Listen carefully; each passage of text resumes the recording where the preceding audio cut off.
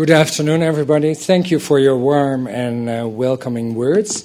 As a former politician, I used to be a member of parliament in the Netherlands. I used to speak for a long time, and although we have very strict rules in our Dutch parliament, if you get only 12 minutes, then usually you end up speaking 20. So I warn you, and you should warn me, when it's about 10 minutes, just give me a sign, and then I know how to end my speech to you. Well, thank you very much for being here in the afternoon. It's really my pleasure to be here and to talk to you about specific issues as were outlined in the program. And because I have about 12 minutes, I will start immediately with the Yogyakarta principles. At the end of 2006, a group of experts, legal experts, came together in the city of Yogyakarta in Indonesia, and where they convened and they codified from existing human rights treaties and human rights jurisprudence all those human rights that are applicable for everybody in the world, so also for people with the homosexual orientation or with gender identity issues. The Yogyakarta Principles in itself is not a document that was endorsed by the United Nations, but the rights that are written down in the Yogyakarta Principles, they are, because they are from international treaties. I would like to mention one treaty to you, which is very important also in this region of the world, and that's the International Covenant on Civil and Political Rights. In that covenant, a lot of very basic human rights are written down, like the right not to be discriminated, the right to physical integrity, the right to privacy, and all those rights are very important when we talk about sexual orientation and gender identity. Let me give you an example how the International Covenant on Civil and Political Rights works, because many countries in the world have ratified the covenant, and then, of course, we need to see how it works in practice.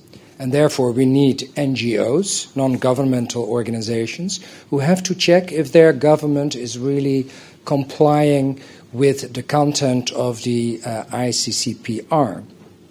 And so the ICCPR knows a body. It's called the United Nations Human Rights Committee, and every year they are scrutinizing different countries in the world to see if they are complying with this covenant. To give you one example, last year I was in Geneva, where the Human Rights Committee convenes, when the Human Rights Committee was scrutinizing the country Cameroon in Africa.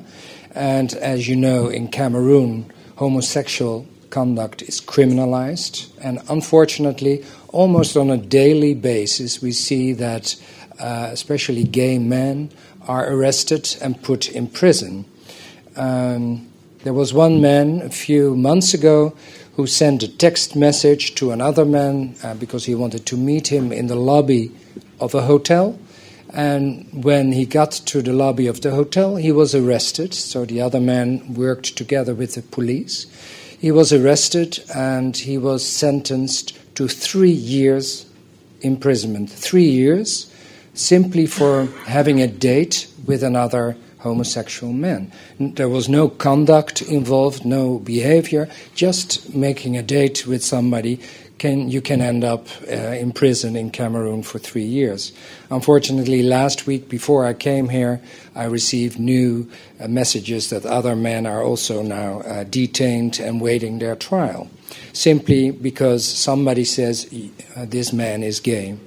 So that's what's happening, and the Human Rights Committee, when I attended that meeting, was scrutinizing Cameroon and decided that Cameroon was violating the International Covenant on Civil and Political Rights and they recommended the country of Cameroon to decriminalize. So that's the way the UN system works with this international covenant. As you know, I work for Human Rights Watch. I'm based in New York, and every year with a group of international NGOs and with a core group of LGBT-friendly countries, we organize big events at the United Nations, always on the International Day for Human Rights, the 10th of December.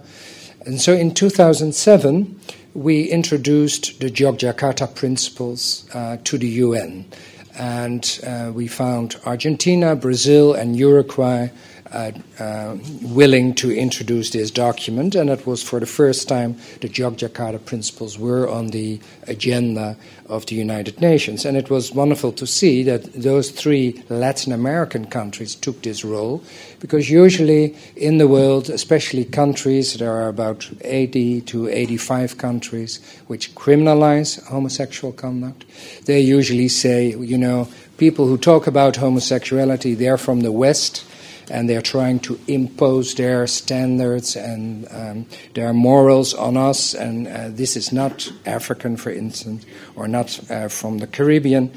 But so it was a surprise to the rest of the world that Argentina, Brazil, and Uruguay introduced the Yogyakarta Principles and spoke in favor of it. In 2008, we organized with the same group a joint statement, which was spearheaded by the Netherlands and France. And it was for the first time that 66 countries signed a joint statement, which is not a treaty, but it's an opinion of 66 countries that violence against homosexual people should be outlawed, and there should not be any impunity. In 2009, the Roman Catholic Church, the Vatican, came to the UN and gave a statement that they also support decriminalization of homosexual conduct. And last year, in December 2010, the Secretary General, Ban Ki-moon, opened our side event, and Mrs. Susan Rice, the American ambassador to the United Nations, gave a wonderful speech where she said that a vote on another resolution would be reopened, and a majority of countries was for the first time in history of the UN voted in favor of sexual orientation. There are some international developments which are very, very current and very important. We've been working with this core group of countries and core group of NGOs, and we managed to persuade South Africa to introduce a resolution in June 2011, so a few months ago, at the United Nations Human Rights Council in Geneva. And the resolution which South Africa submitted says that violence against gays, lesbians, bisexual people, transgender people should stop. There should be decriminalization of homosexual conduct. And the resolution asked the High Commissioner for Human Rights, Mrs. Pillay, to do research and to come up with a document this coming December. We work now together with the Office of the High Commissioner, and I hope that in December this document will be produced where the High Commissioner will give a survey of in which countries the situation for homosexual people is dire and where things need to be done. Then the Human Rights Council will discuss that document, which will be presented in December. They will discuss it in March 2012. And that's for the first time that the Human Rights Council officially will devote its time to sexual orientation and gender identity. And that's really a major breakthrough in comparison with, let's say, 5 years ago, because then at the United Nations level, nobody wanted to speak about sexual orientation, gender identity. I've seen in the program that there has been a lot of emphasis on the recommendations the Council of Europe supported, and that was in early 2010. And those recommendations are very important because there are 47 member states of the Council of Europe, countries like Russia, Turkey, and of course in this region all the countries. And it's very important that these recommendations are really being implemented. And for us as NGO, as Human Rights Watch, we look at those countries because it was unanimously approved, the recommendations of the body of ministers of foreign affairs of the Council of Europe. So we really monitor which countries did not implement those recommendations. And it's a wide range of recommendations in terms of housing, healthcare, discrimination on the labor market, all kind of areas of daily life are covered by the Council of Europe's recommendations.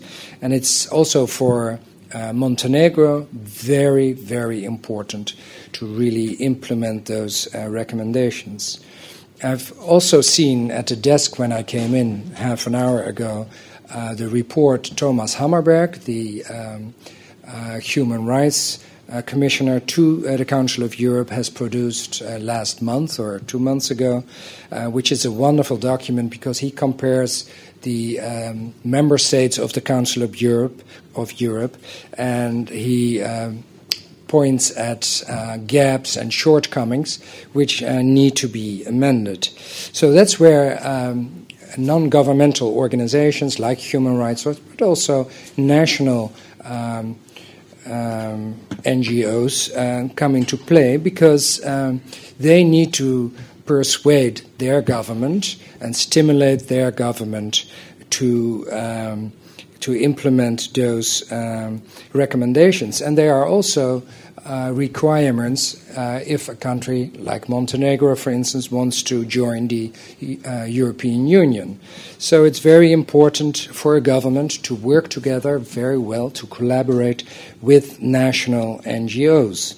And I drew up a short list of things that are required, and a very good, solid anti-discrimination law, which covers sexual orientation and gender identity. Diversity within the police force, but also in the judiciary, an ombudsman that will take in complaints about discrimination on the basis of sexual orientation or gender identity. In the field of education, homosexuality should be covered. That doesn't mean propaganda for homosexuality, but a very factual account that homosexuality exists and is part of nature. And then all these topics should be embedded in local NGOs. And so, like I said, collaboration between a government and local NGOs is very important. So, of course, you all have been talking about or hearing about the boycott of this conference by local NGOs here in Montenegro, which I find very unfortunate, because a conference like this would be the place for NGOs to come up and say, listen, we don't agree, or we think this or that should be done. Then such a conference like this one would be wonderful, because if a government needs to step up and needs to introduce new legislation or new policies, the first thing you need to do is to have communication with your government and to contact those that are responsible. And therefore, I thought such a conference like this one would be a wonderful opportunity. So it's unfortunate that some of the NGOs are not here. But I hope that, let's say, on the longer term, everybody can work together again and stimulate the Montenegrin government to really implement that, what they have been promising in Strasbourg and in Geneva. Thank you very much. Thank you.